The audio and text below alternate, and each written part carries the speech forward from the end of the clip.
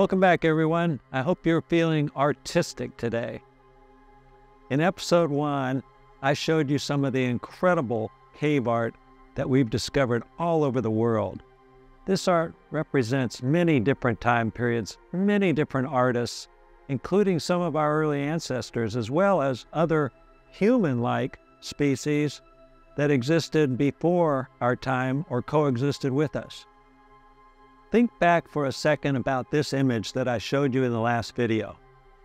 Here's some of the earliest art researchers have identified for 3 different human species. Earliest for Homo naledi, earliest for Homo sapiens, and some of the earliest for Neanderthals. Some of these creations, these engravings, have been separated in time by as much as 200,000 years by dramatically different groups of people, and yet they're almost identical. The similarity of all this art being created in caves all over the world by beings who, in many cases, had never had contact with any other human species who were also making art, well, that by itself is remarkable and mysterious. But there's so much more.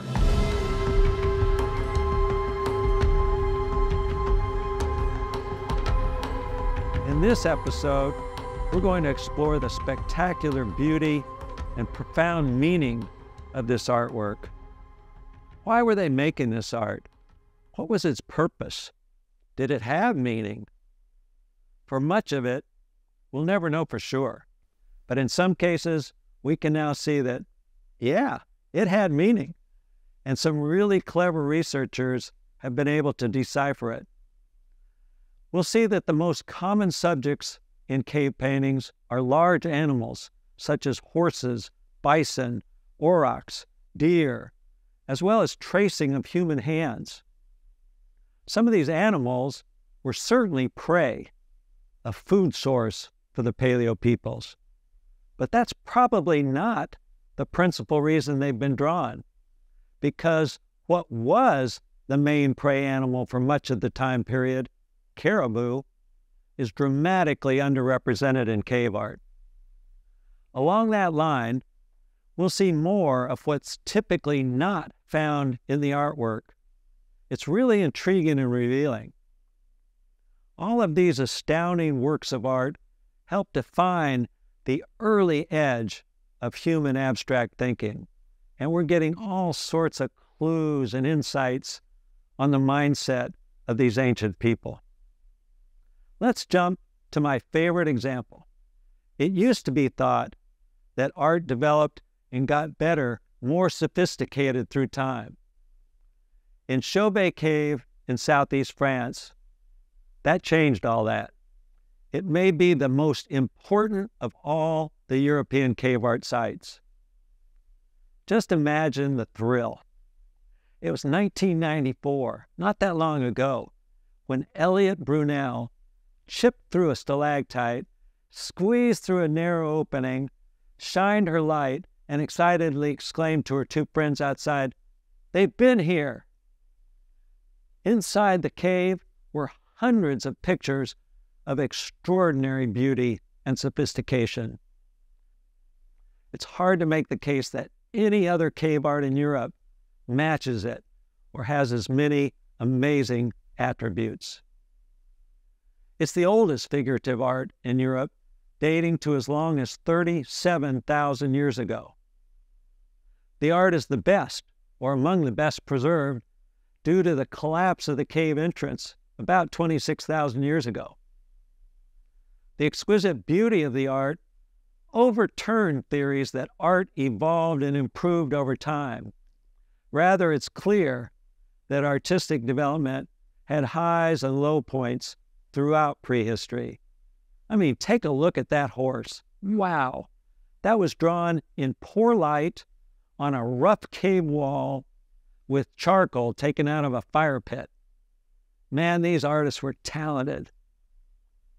Not only did the Chauvet artists draw elegantly, they imparted the suggestion of movement by incising or etching around the outlines of animals, and, as in the case of a rhino, showing at least 7 images of the horn. Imagine seeing this in a flickering torchlight. Well, back in 2022, Ellefson proposed that the lion panel represents the oldest landscape ever painted. Callaway in 2016 showed evidence of what is likely the oldest representation of a volcano, which were active in the Baz Viveras range just 22 miles northwest of the cave between 35,000 and 29,000 years ago. The eruptions were Strombolian in nature, with mild but colorful blasts of firework-like sprays that eject cinders as high as 1,000 feet. So we know people were there at the time. We know these eruptions would have been easily visible from the hills around Chauvet, and we have these images. Several red and white spray-shaped designs that have been partially covered over by later works. If the artwork does represent eruptions, these would be the oldest depictions of a volcano yet found by far, beating the next oldest by nearly 30,000 years. Even today, when we understand volcanoes, they amaze and dazzle us. Imagine the impression they made on our ancestors. How would they have explained them?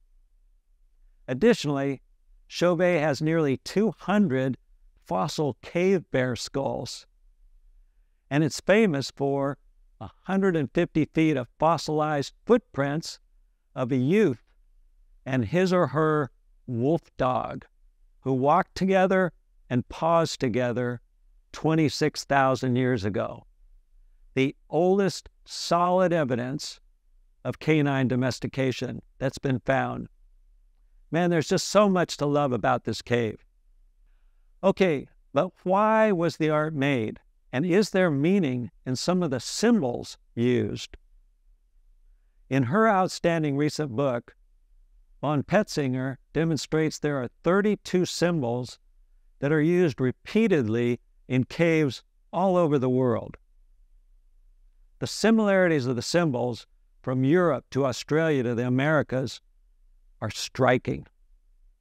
The symbols may be directions to hunting sites, names of people or beasts, or perhaps religious symbols. It's unlikely that we're ever going to know for certain, but we have made some progress in that regard. Bacon and his team made a good case that groups of lines or dots on many of the animal paintings indicate the number of lunar months from the start of spring until the animals mate, or if a Y is involved, when they gave birth. That was important information for hunters of the time. Lots of the images had these lines or dots, generally 3 or 4, varying from northern to southern Europe depending on when the ice flows broke up on the rivers. Jean Klotz, who took a leading role in the study of Chauvet and Cosquer caves, and who's written more than 300 papers and 20 books, well, he contends that much of the Paleo cave art was produced by shamans. He and others have found evidence that in some cases, low oxygen levels or even hallucinogenic plants may have been used in attempts to interact with the spirit world. Many other anthropologists have been critical of his work, but recent research by Kedar in 2021 suggests that cave artists did favor remote, out-of-the-way passages for much of their art. The authors say they chose these sites in search of an oxygen-starved high, which doctors say gives people surges of dopamine.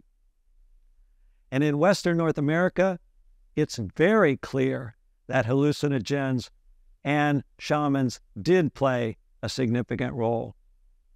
Let's take a look at the lower Pecos River along the Texas-Mexico border, where hundreds of caves there feature images like this famous one called the White Shaman Mural. There are colorful animals symbols, and human-like figures that date to 4,000 years ago. The pictures have been called second to none by renowned rock art archaeologist Jean Klotz. Remember, we just talked about him. The images almost certainly involve the ritual use of peyote, since they are richly mystic and, even more convincing, similar age ground-up peyote buttons have been found in some of the caves. But they aren't simply the aimless product of drug parties. Dr. Carolyn Boyd has studied the images for decades, and she's convinced that many were made at the same time, and they represent a unified composition, or book, in her words. The discovery of underdrawings that laid out images before the paint was applied supports her contention. The pictures include directions for peyote ceremonies, ecological instructions, such as the effect of rain on animals and plant behavior, all the while weaving in myth and spirits into the story.